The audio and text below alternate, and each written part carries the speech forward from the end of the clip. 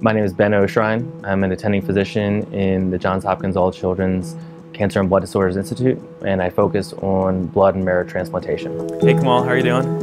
Good to see you again. I chose pediatric oncology in general because I found oncology to be a field that's very interesting medically, and the science and medicine behind it was moving quickly and had the potential to change dramatically with ongoing research effort. I know you're ticklish. Wow, my hands are cold, huh? Sorry about that. Johns Hopkins All Children's Hospital has the largest pediatric blood marrow transplant program in the state of Florida. I think by virtue of our size, we're big enough that we have access to a variety of cutting-edge treatments and research protocols that provide our patients with access to new and upcoming therapies.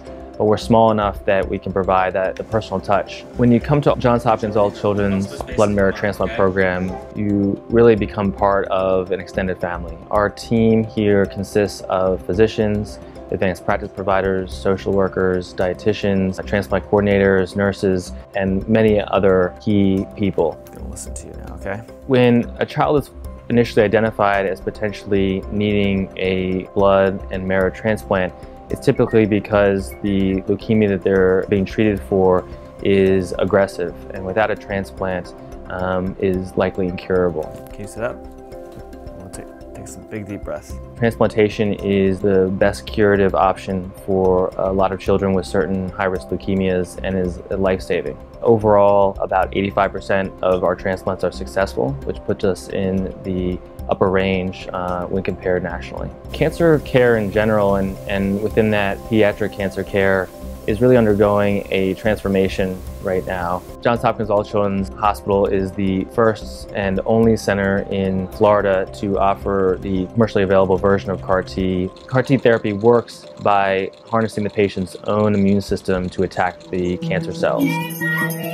Children undergoing bone marrow transplant often spend weeks or months in the hospital during the actual transplantation process. And one of the traditions that we have on 7 South, where the bone marrow transplant unit is, for families and patients to ring a bell at the completion of therapy.